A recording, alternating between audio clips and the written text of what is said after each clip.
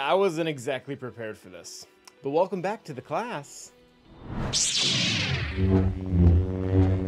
So if you're wondering why we're getting this very impromptu midnight release video, it's because we have additive drops coming for both Padawan Obi-Wan as well as Master Qui-Gon. These are brand new characters that actually really haven't made it onto their own farmable Nords, but we are going to be able to get them in additive drops starting on June 21st. And the reason we have to release this video right this very second is because if we want to get the most bang for our buck for that specific event, we need to start saving and hoarding our energy prior to that date to be able to unleash all the energy that we would accumulate to not only get the rewards that we would normally get by spending energy like signal data or Chirotech or character shards, but we will also get, in addition to that, the shards. And I actually should make the correction there. You can't get Chirotech from this because Obi-Wan is only available on the hard nodes for light side and dark side. And that actually is a really big deal. We will talk about that more in detail once we actually go and look at the numbers and why this is just really such a good idea. But before we do any of that, I do want to recap a little bit for anyone who's new what hoarding and or saving your energy looks like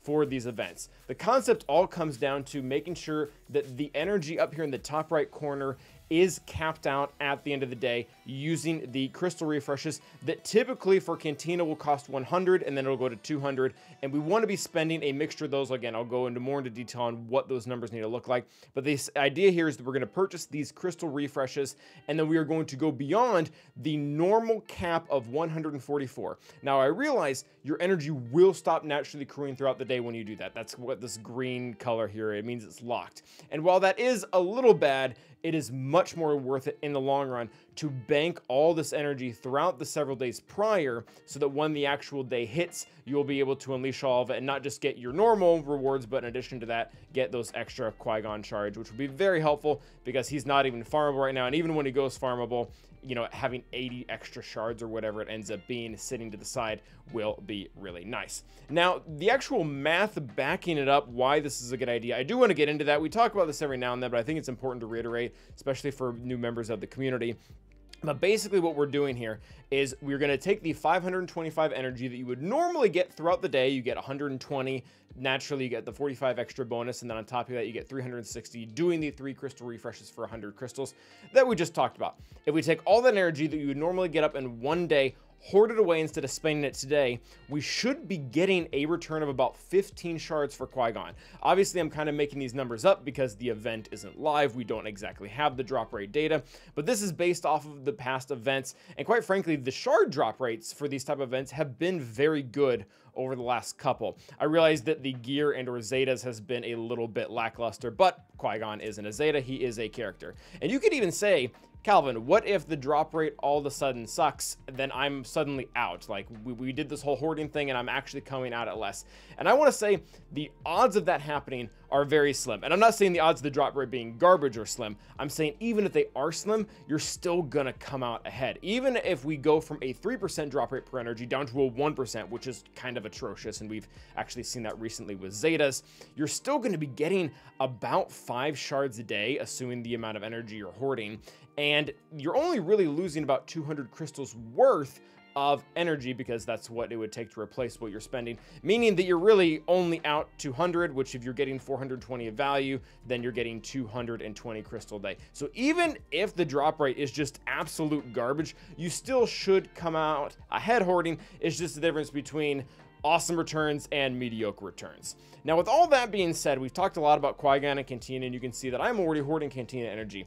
And the reason why is because Cantina is great, and for this particular event, the normal energy is awful. And there are a few reasons for that. Some of them are specific to this event and some are just there in general. One of the things that is very difficult in general to hoard energy is one of the things that you are going to miss out on is you are typically not going to be able to max out your daily 600 for guild events. You can kind of see that in here. Currently, right, the day just kind of started for me, so I don't really have anything in there. But if you don't spend any of your normal energy or your Cantina energy, you will not be able to get up to these 600 tickets. And this is not only bad for you because the raids will happen less, but it's also bad for the rest of your guild. So in trying to be a good guild mate, we really don't want to be spending normal or Cantina, or one or the other is fine. We don't want to be hoarding both of them at the same time. Now, that being said, I think Cantina is much better value for 2 reasons. Number one, Obi-Wan came out first, meaning that regardless of how you were planning on farming him, whether it be shipments or refreshing the node or slow farming or accelerated, whatever way you want to do it, he's going to come out first. You are already going to have one leg up on farming Obi-Wan versus Qui-Gon, who will come out later in all of those areas. The other reason, and this one matters a lot to me, is Obi-Wan is only available on hard nodes, which I don't really know anyone out there who just has extensive hard nodes to the fact that they could burn 1,000 or 2,000 hoarded energy in one day because they're capped at about 5 attempts. So it really just, while the value is there on paper, kind of what we saw here before, it's not really that practical. And it's kind of still cool because, you know, even if you don't hoard when the event actually hits and you're farming whatever characters you have, you're going to get a little bit extra on top. And that's great. I don't want to diminish that. But at the same time, that doesn't really have anything to do with hoarding. Hoarding, we're really looking to dump a very large amount all at once. And hard nodes, quite frankly, no pun intended, make that very difficult. Cantina does not have such weaknesses. You can go and hit the signal data or even a character node 1,000 times in one day, and you're not really penalized for it in any way, shape, or form. So having that very large amount of Cantina energy, there really are no downsides to it. You're making sure that you're getting all of your raid tickets via normal energy. Qui-Gon is going to come on after, so getting a leg up on him is more important than it is on Obi-Wan. It overall is just a very big win.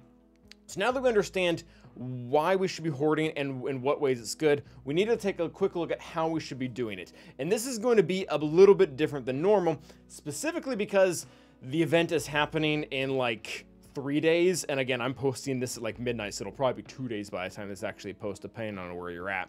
Which means these numbers here aren't all that useful because most of us can't actually, or all of us, can't actually go back in time. You would see if you really wanted to max out, say, your normal energy, you really need to start 2 days ago, or so, good luck with that. And if you wanted to start even with normal Cantina energy, or just Cantina energy, not normal Cantina energy, you would need to start today, which most of us have already gone through our refreshes by now, making this very difficult. So that is going to prompt 2 questions. Number 1, is it still worth it to hoard? And the answer is yes. Even if you can't hit the exact max of 1,119 energy, I mean, 700 is still good. There's still value in that. It's not really required to be at this number to be able to get good value. But whatever amount you can start hoarding today, being, I guess, the 19th or the 18th, depending on where you're at, do it, and then do it again tomorrow, and then the next day, and then the 21st, go ahead and make sure to spend it all, although you probably weren't going to have a very bad job with that. Now, one of the questions that I know I'm going to get in the comments, because to be fair, we've gotten it before, is with us getting such late notice, is it actually worth it to go into the 200 crystal refreshes for Cantina, considering as it currently stands, the 100s will not be enough to get us to that max number? And the answer is maybe. It depends on how you were originally going to farm Qui-Gon Jinn, and it really all boils down to, were you going to get him exclusively from farming whatever node he ends up, whether it be, we're going to assume it's a hard node, whether it be a normal energy or fleet energy.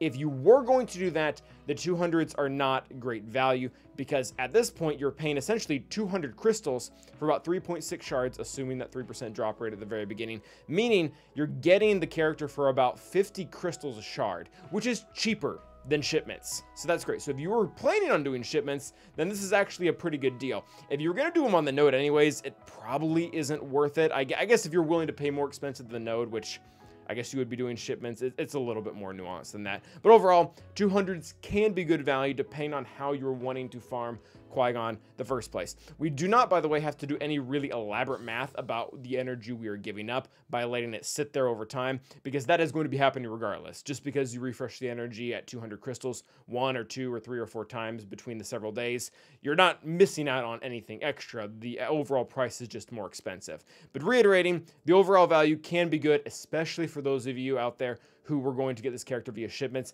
If you're going to get them through the node, it probably isn't that great, but you can tack it on and use it as an excuse that, well, it's cheaper than shipments, so I can afford doing it. So ultimately, that's what it boils down to. We need to start hoarding today, the 19th. Really would encourage only doing Cantina. Oh, I forgot to mention, if you're wanting also to make sure you're hitting your dailies, you can factor in 48 extra energy per day, but that number kind of gets thrown off because, quite frankly, most of these numbers are a little bit useless considering the event is starting very quickly, and you're probably going to have to go into the 200s to be able to hit that anyway. So hopefully this is helpful. Make sure you can hoard as much as you can for Cantina, not going above the 200s over the next couple days, cashing on Qui-Gon, and have a great time. But until then, stay awesome.